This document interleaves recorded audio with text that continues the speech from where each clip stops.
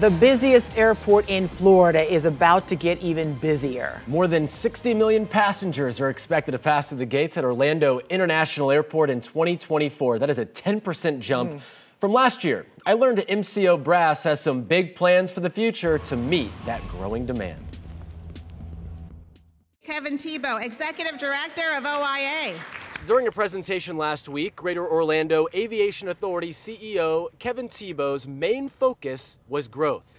Just to give you an example of year over year, between 22 and 23, we grew 15%. Now, in planning purposes, we usually plan for 2 to 3%. So we basically grew 5 years in 1 year.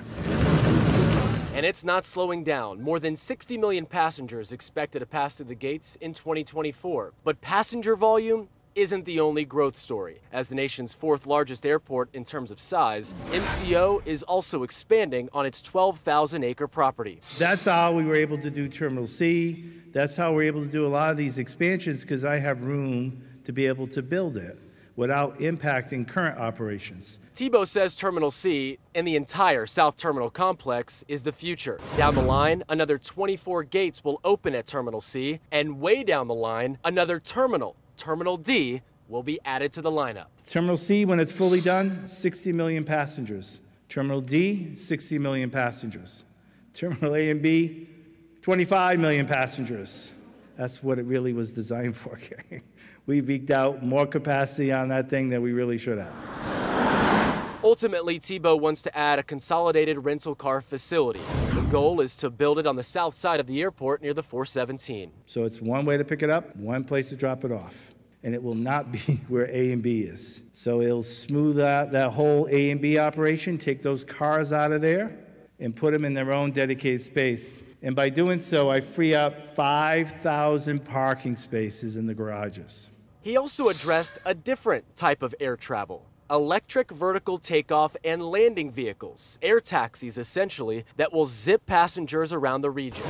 Matt Brofman is the head of public affairs for Lilium, a manufacturer of these futuristic aircraft. You'll take off vertically, you're going to go 175 miles an hour all the way to Tampa and land either in downtown Tampa, at the airport, wherever that infrastructure is. And so I think that ends up being like a 30 to 40 minute trip that you can have instead of having your potentially 2-hour trip. MCO wants to be a hub for advanced air mobility and plans to build a vertiport near Terminal C. Brofman says these air taxis will be here sooner than you think. Feels so far off sometimes when you talk about technology like this, but the reality is we're certifying this aircraft in Europe in 2025, shortly thereafter here in the US, and we'll begin commercialization. So you could see aircraft flying here in Orlando as early as 2026.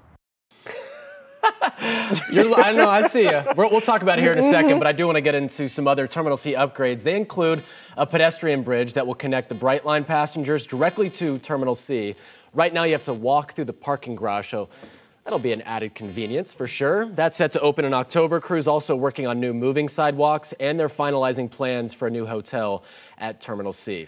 Now to the air taxis. Okay, tell me about the air taxis. The air taxis will be here sooner than you think. No, I heard that. Now, again, I think it sounds futuristic. It does. And I think when you hear Kevin Tebow talk about how they're going to be autonomous eventually.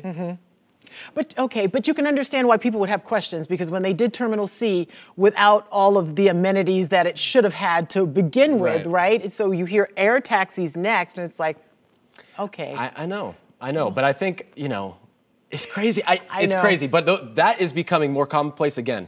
By 2026, we'll see what happens. And I do want to get Chief Meteorologist Tom Sorrell's take on the air taxis. He's had some experience with Terminal C. Oh yeah, man! If you can't give me a moving walkway in Terminal C, I'm supposed to believe you're going to fly me? It's coming. How about the air taxi? Are you going to get in that thing? That's what I'm saying. No, I don't believe in that either. If you can't give me a moving walkway, so I don't have to walk all the way through Terminal C, I don't believe you can give me an air taxi. Do you? I said my piece. I'm not picking a fight with the guy. I'm just saying, show me the money, buddy. Because if it's there, okay. But I don't know, man. If 5,000 new parking spots ain't going to fix it.